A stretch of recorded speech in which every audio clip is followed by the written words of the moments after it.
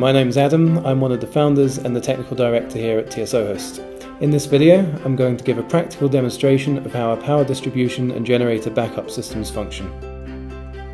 This is our standard mains failover test, which we perform monthly to ensure all backup systems operate correctly without human intervention. Our data center has 2N redundant mains distribution with an A and a B side. Each server has 2 power feeds, one from each side, so that we can survive an entire failure of one side with no loss of service. In the test, we test each side individually.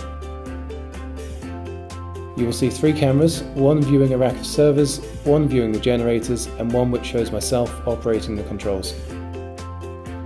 First, we isolate the mains power to the A side. The servers are fed directly from the UPS and will see no drop in power. However, you may hear the air handlers spin down as these are fed from the non-critical supply.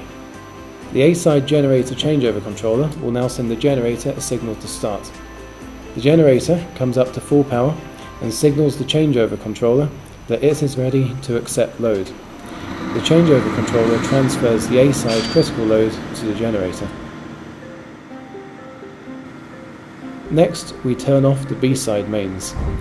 The lights are fed from the B-side non-critical supply and you will see them go off at this point. The servers, however, are still fed from both UPSs. You will again hear a drop in noise from the air handlers.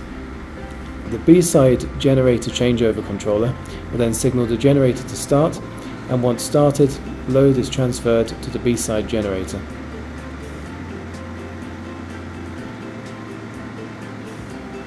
The building is now running entirely on generators.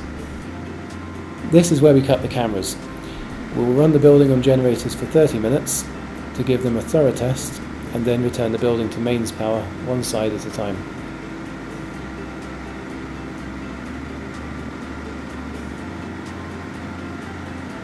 The handle I'm now pumping primes the circuit breaker.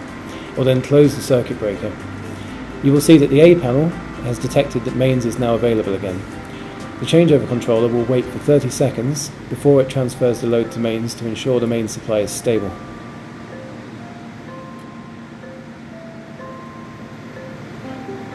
I will then do the same on the B side, and after 30 seconds proving, the load is transferred back to mains.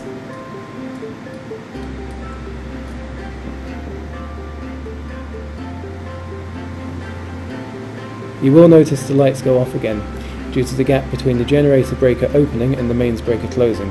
However, the servers are powered by the UPS throughout. The generators are now idle, but will continue to run for 5 minutes in case the main supply proves to be unstable and they're required again.